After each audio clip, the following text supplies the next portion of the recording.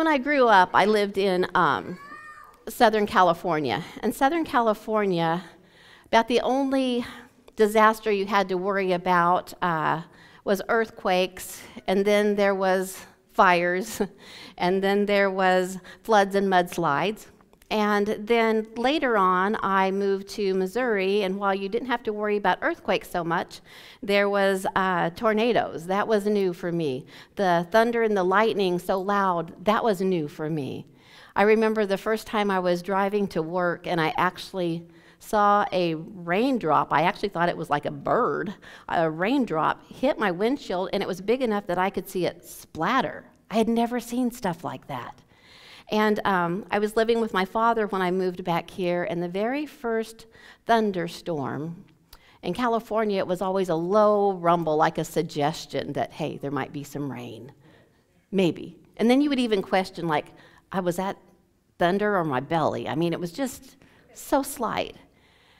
But the few earthquakes that I was in, when there was an earthquake, it would sound like a train had hit your house. I mean, it was just like boom. So I'm laying in bed, and I hear a boom. And I'm thinking, oh my gosh, we're having an earthquake. And I remember hollering across to my dad, going, Dad, are you okay? I'm just checking. He's like, yeah, I'm fine. Okay, good. I'm fine too. Is that an earthquake? And he goes, no, that's thunder. I'd never in my life heard thunder like that. And I'd never been a place where they would say that it was a downpour. In Southern California, close to the deserts, we would get sprinkles unless there was some rains coming from the islands or stuff like that. But here, it just fell in sheets. So experiencing the storms in California is a whole lot different than experiencing the storms in Missouri. However, I must say, if I'm going to take my choice, I'm going to stay here. Because at least you kind of have a warning if you're looking at the sky, if things are going to get a little funky. In California, you don't have a clue if the earth is going to start to shake underneath your feet. But in these storms, when a storm is coming, you do different things. Like in an earthquake, you really wouldn't run to your basement, but in a tornado, that's the best place to go. In an earthquake, it wouldn't matter if you were in a mobile home or a two-story brick building, but in a tornado, you have to have some wisdom. Don't run towards the mobile home, and certainly don't crawl into your tent. Well, that's storms physically that we've been in. But we all, if we live any time at all, we have storms in our life. Those are different. Those are emotional storms. Sometimes they're physical, sometimes they're financial, sometimes they're relationships. But they can come in all different areas. And as Christians, as believers, we shouldn't get surprised just because we stepped over to the right team. That doesn't mean that we're storm-proof. There's storm shelters. In fact, the Bible says that He's a strong tower, and we can run into that and be safe. If you're out on the ocean, and sometimes we call it the ocean of life, and it's tossing you around, one of the things that the boats will do if they can't get to a safe harbor is they throw down an anchor. And you'll still get tossed around, and you might get some water in your mouth, and you might go down a time or two, but if you're holding on and that anchor has you, you can be secure in the fact that you're not going to blow away. Well, in the Bible, it says that our anchor is our hope, and who does the Bible say our hope is? Our hope is found in Jesus. So we're going to talk a little bit about the storms in your life and what to do when those happen, how to navigate through those different storms. So like I said, the weather gets stormy, but so does our life. And we can even have stormy seasons. They will tell us, oh, this is hurricane season, or this is tornado season, or this is fire season. And the good thing about if they put the word season on the end of that, then you know it's temporary. It's not permanent. Thank goodness we don't have an internal, like an Energizer bunny rabbit that doesn't run out of a tornado that just spins constantly. Or thank goodness we don't have the earthquake that never goes away. See, it's seasonal. That's the same way in our life. It comes in seasons. I like the seasons when winter is short. I like snow. It's beautiful. I don't like the ice. I like it to be cold during Christmas. I don't know. I like to cuddle up and turn the fireplace on. But after Christmas is over, then I'm impatient. And I'm like, okay, let's start planting some stuff. I'm ready for spring now. And sometimes we do have short winters, and other times it's like, my goodness, what has happened? It seems like forever. The skies are gray, the trees look dead, and you think, will that even live? Will there even be a leaf on it come spring? So as Christians, we're going to have storms, but I want to let you know that there's a way that you can experience spring and not always stay in winter. There's a way that you can shorten some seasons, and by doing the right things, you can lengthen the other seasons that you like. If we use our time wisely in the storm, we can learn how to navigate through and even sometime rise above the storms of life. If we are wise, we can actually grow through those storms. It's sad to say we don't grow through successes. In fact, some people, if they get successful, they backtrack. But a failure, a mistake, you can usually grow through that, and you can see how far you've come. I remember when a loved one passed away, I remember the first day that I actually got through the day, and at the end of the night, I laid down and I wanted a gold star. I wanted a chart because I made it through that whole day. I made it through that whole day without crying. And I could look back and I could go, wow. Now, I cried that next morning, but still, I celebrated, oh, I think I'm on the road. Just barely, but I think I'm on the road.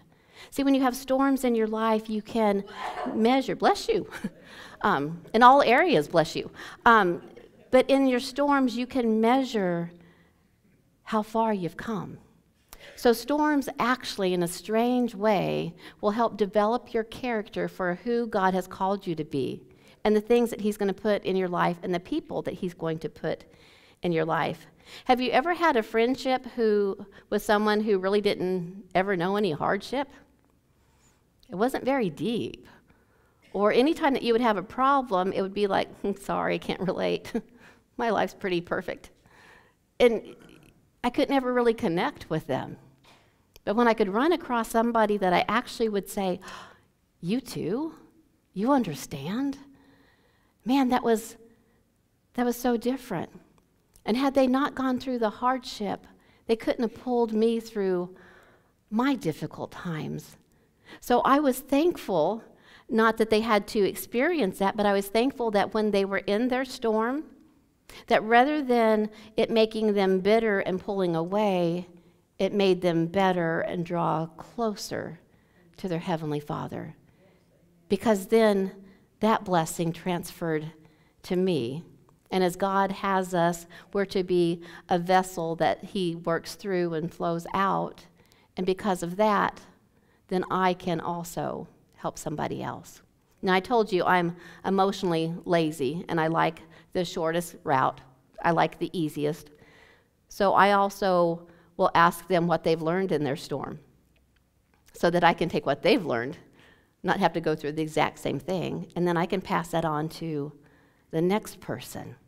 So there's a lot of benefits in the storm if you know what to do with that storm. So if you start to look at, okay, here's where I am, this is what I'm going through. So rather than just going through it, what am I going to get out of it? Who am I going to become? What am I going to do with this? Once you start doing that, the storm starts to weaken. And it may be just a little ray of sunshine, but every once in a while you'll catch the ray of sunshine burning through the clouds. And before you know it, you'll be walking with sunny skies again. Seasons come and go in our life. People come and go in our life. Jobs, situations, money comes and goes in our life. But there's one thing that remains, and that's that God is always in control.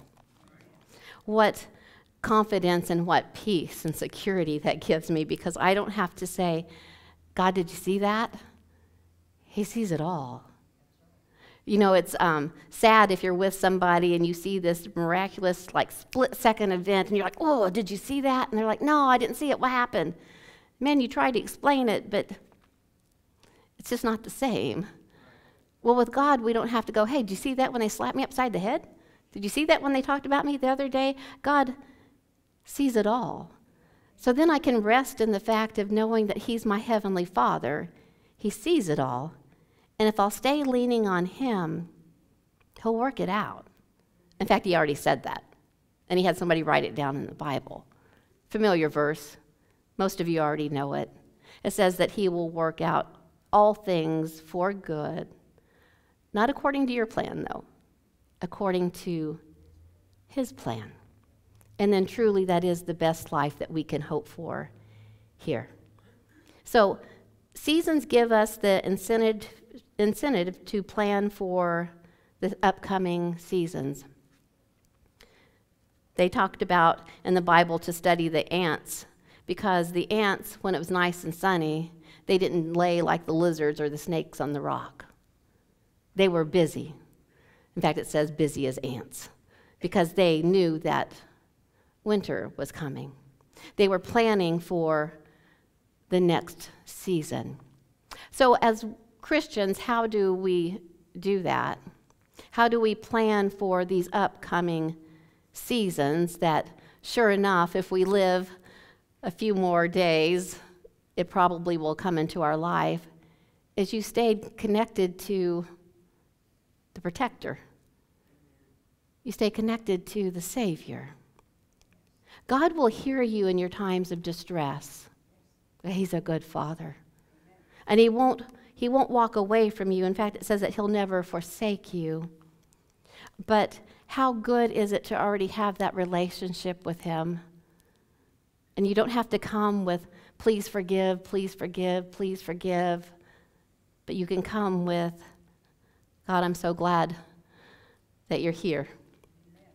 I'm so glad that I was doing what you told me. I was in the middle of your will, and this storm came, so I know that you've got a plan for it.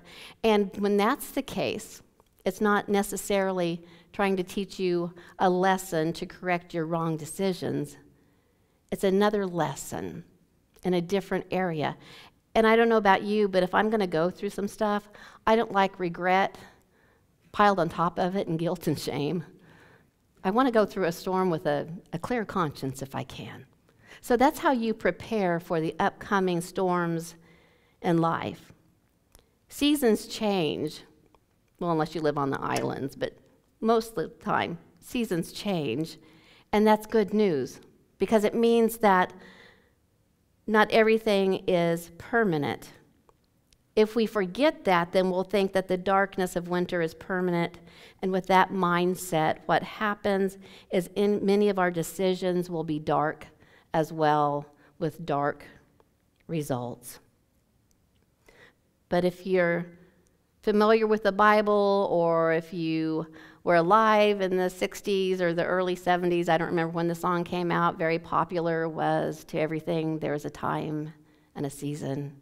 Well, they kind of stole that from the Bible, because the Bible goes into specifics, but he talks about how there's a time for everything and for every purpose under heaven.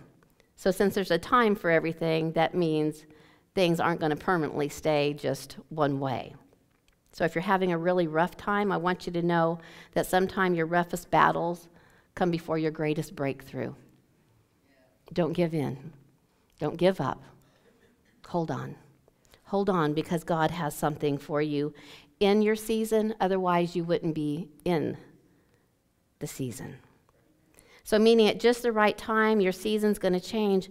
But a lot of that depends on our plan and how we use our time as to whether it is long, drawn-out experience or a season that will start to change into brighter days.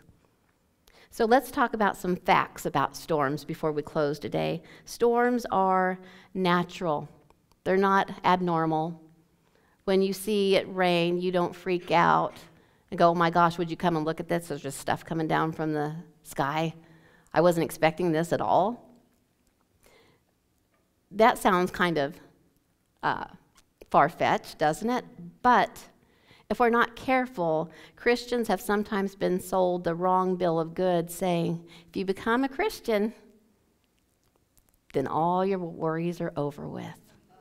There's not going to be a storm. There's not going to be a problem. You're not going to have to still struggle with things and issues. Just become a Christian. And I've said it before, but it's worth saying again, the difference between becoming a Christian and going through a storm and not being a Christian is you have somebody to hold on to that's going to be there with you. They're not going to say, sorry, hope you make that one. We'll see how you do. Talk to me later. No, you have a Savior that stays with you closer than your next heartbeat. So storms are natural. The other thing is storms are temporary. Storms are always moving. And storms change things. Living in Missouri, you know that you can go to bed. It can rain, it can thunder. Your yard can look really nice when you go to bed. Storm comes through, and you got debris everywhere. Sometimes trees that you thought would never fall, they had fallen, branches, all kinds of stuff. And sometimes you end up with strangers, people's things in your yard as well, too. Like, well, where'd that come from? That wasn't in my household. That's not mine. But storms, they change things. They change situations. Storms will expose weakness. For instance, when the tornado came through, thankfully it was not during school hours. Because at that time, the plan was go into the hallways. You'll be safe. That's going to work. Sit down, cover up your head, but go into the hallways. And I don't know if any of you saw the video cams from the schools that did somewhat survive.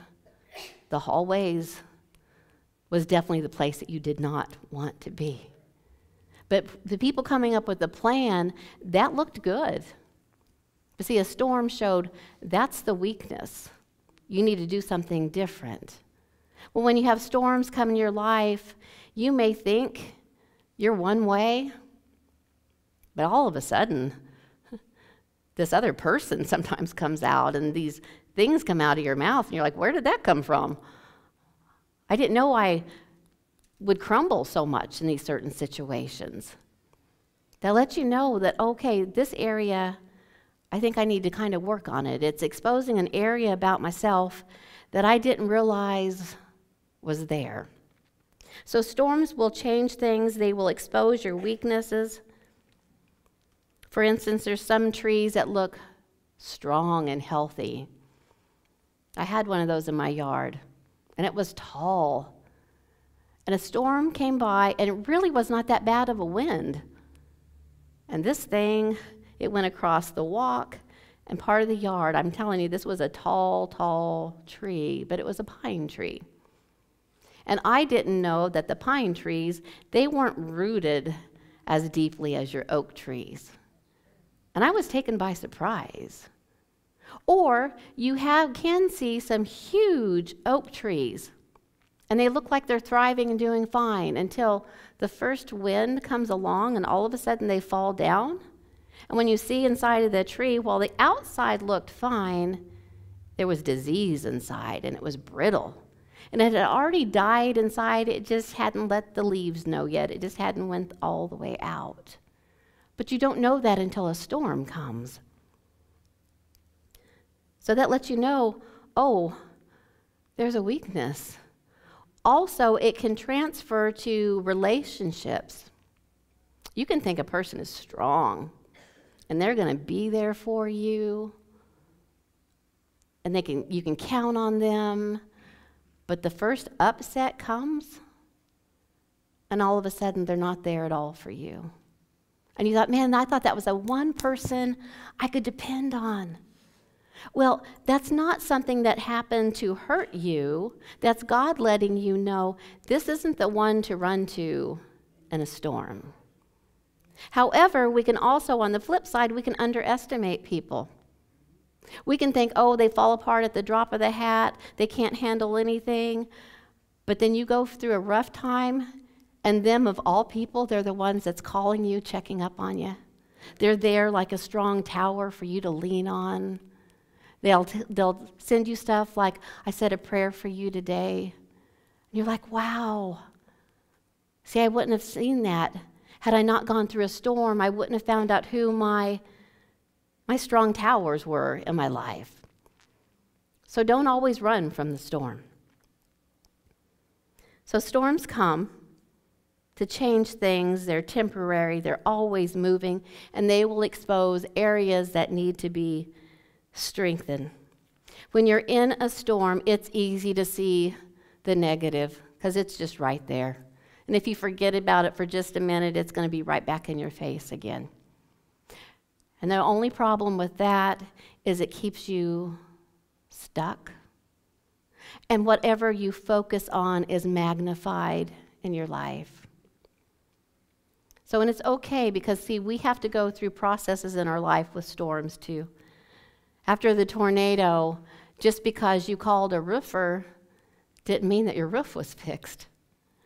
Just because you called a realtor because your house was destroyed didn't mean that you had a place to go to. See, there's a process. But you keep your eye on the goal. You don't just give up because there's a hole in your roof and go, well, there's a hole in my roof. I guess I'm just going to go sleep in a tent. No, because there's some value that's there. So you keep your eyes focused on the progress. The same thing with your storm. Find something, even if it's just so small. Find something to keep concentrating on that's good. That's good in the storm. Because then if you find one thing, the way that we're trained, another thing will show up. And another thing will show up. And it will bring more balance to your life so you don't feel like you're getting tossed in the storm. Storms show us what needs to be improved in our lives. Sometimes that's a health storm. Going along fine, and all of a sudden, you have this health scare. And the doctor says, you need to make some changes. Well, that's a physical storm, but it can be a great outturn. For instance, like the tornado here, some of the buildings actually needed to be blown away as long as nobody was hurt. And in its place, we got some nice new things. In its place, because there was a storm, volunteers came in and they helped us rebuild. Because there was a storm, people poured money into our city. Because there was a storm and we persevered, we changed some things in the world. What am I talking about? For instance, the way that we did the mail service, they didn't have a plan for what to do in such a case like this. They came up with one, and now the entire United States uses that one. If you were here during the tornado, you knew that on the radio station, when you would turn it on, you weren't going to hear your favorite tunes. You were going to hear people going, we found so-and-so, they're safe. We're looking for so-and-so. If you need to get food, if you need to get water, here's where to go. That was wonderful. I think they did that for like 3 days straight, maybe longer than that, because a lot of our phones didn't work. Well, because of them doing that, there's now other cities and states across the United States that does the same thing because they benefited through going through our storm. That's why I tell you so often, share your story. Share your story because you're going to help somebody else. So storms in our life will show us what needs to be improved upon. Storms will also Sorry, but they're going to test your faith. Because sometimes all you hear is the storm so loud that you don't hear the still, small voice of your Heavenly Father. It will test your faith to say, will you stay faithful even if? Will you stay faithful to where I've called you even if? Will you stay faithful to the ministry even if? See, storms have to come because he needs to know who he's dealing with. Not that he's taken by surprise, and not that he's going to give up on us, but he will mold us, and if we're smart enough, we'll stop and go, you know, every time I do this, it doesn't end up well for me. There's a storm that comes in my life.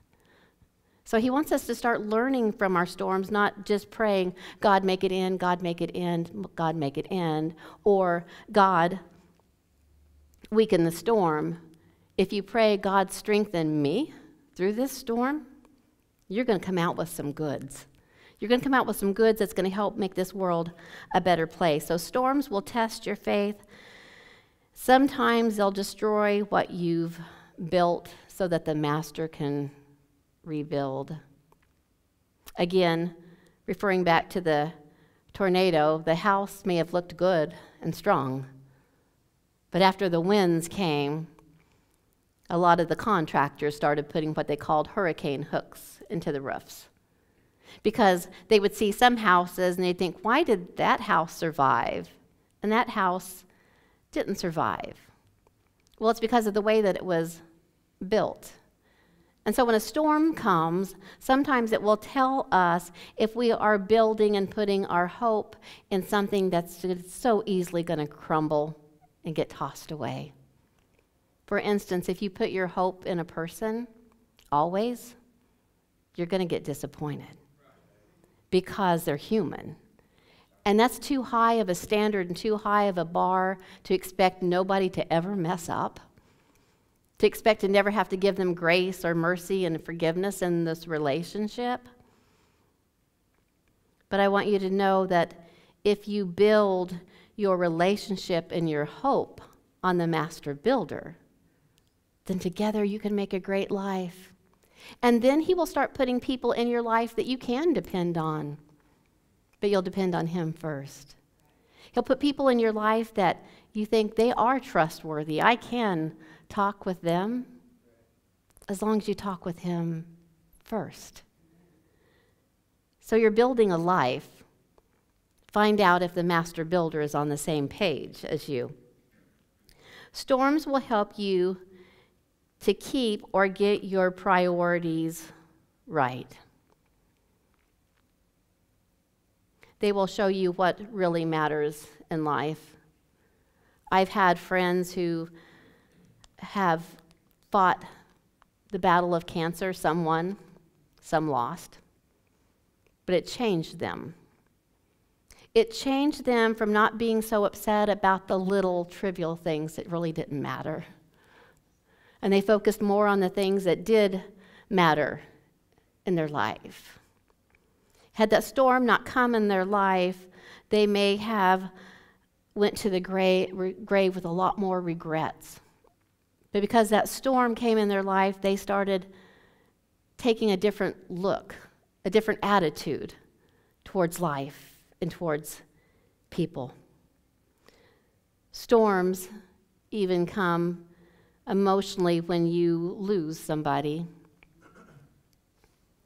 and they change your priorities.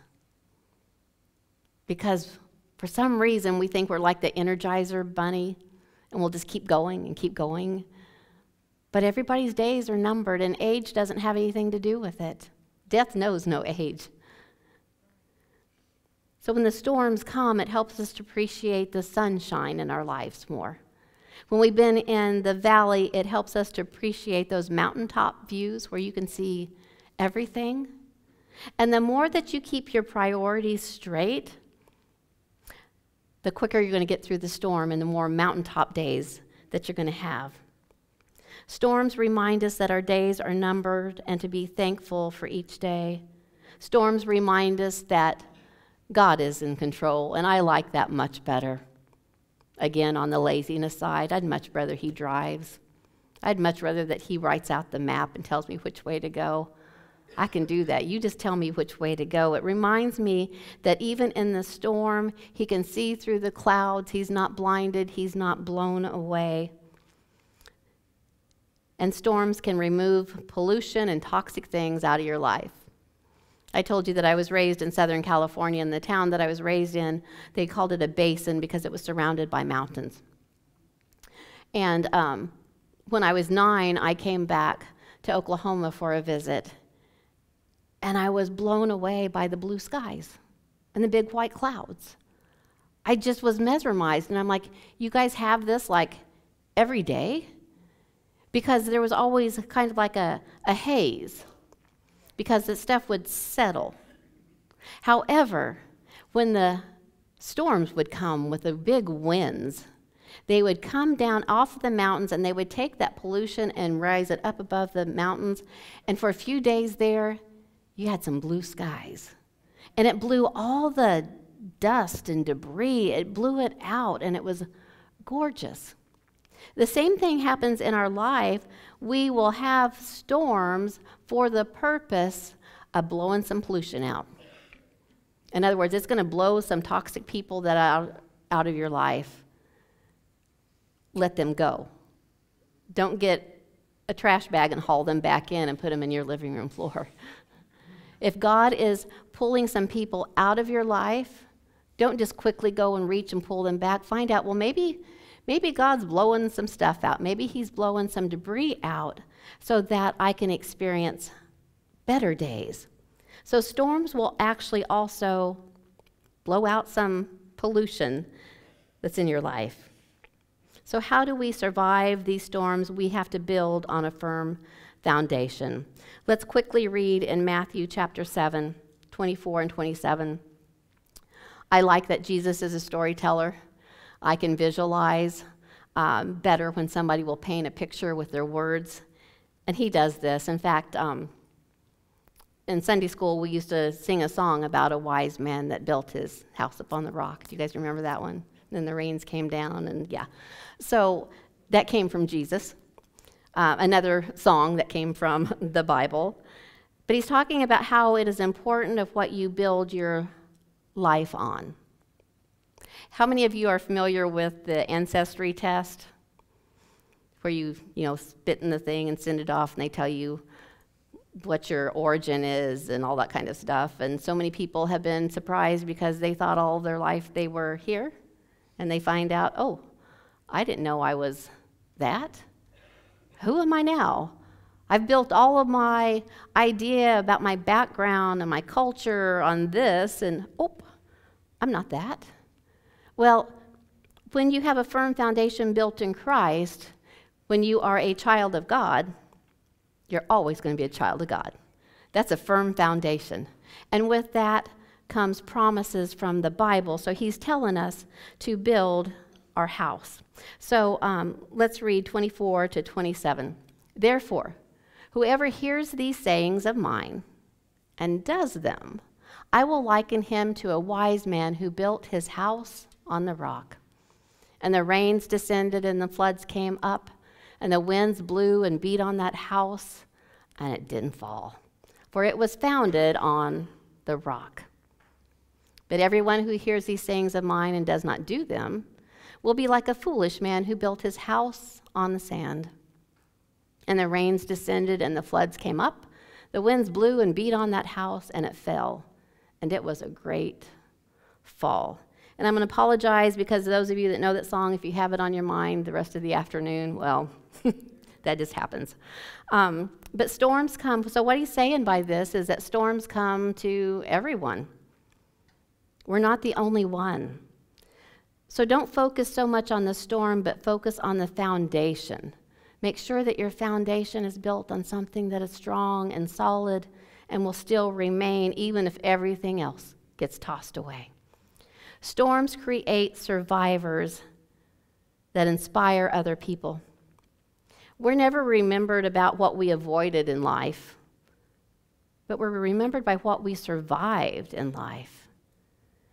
And never, ever, ever lean on anyone who hasn't made it through a storm. We are stronger Christians. We'll be like that tree that's planted by the water that sings, oh, here we go, another song, I shall not be moved. Why shall that tree not be moved when the winds come? Because it was planted by the water and the roots are constantly getting nourished. So Jesus is referred to as the living water. And sometimes I've been dry like a tree and a little crispy and a little leaves all wilting. But those times came when I had pulled away from the source a little bit. I'm not saying that you still won't have rough times, but I'm saying it won't affect you the same way as if you stay connected to the source for your nourishment. Storms, in closing, they make us, they reveal who we are, they cleanse us. And after the storm comes a rainbow.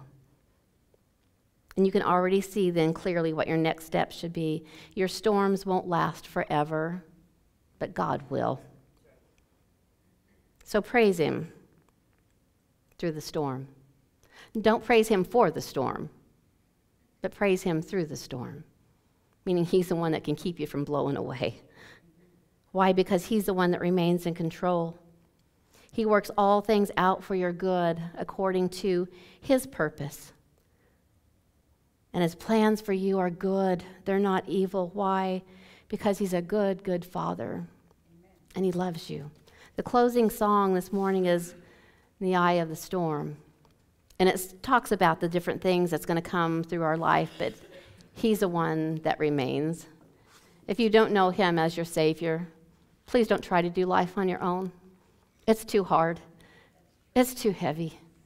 And if you've known Him as your Savior, but you've kind of walked away from the living water, from the source, and you've had some storms, just make sure that it's not storms that you're bringing upon your own self, because they don't have any value, but the storms that God brings, they'll have value. So ask Him to help you through the storms and to quit walking into the rain unprepared, to start preparing for the upcoming storms. And the quicker that you do that, the quicker your sunny days will come. I love you. God bless you. That you do that.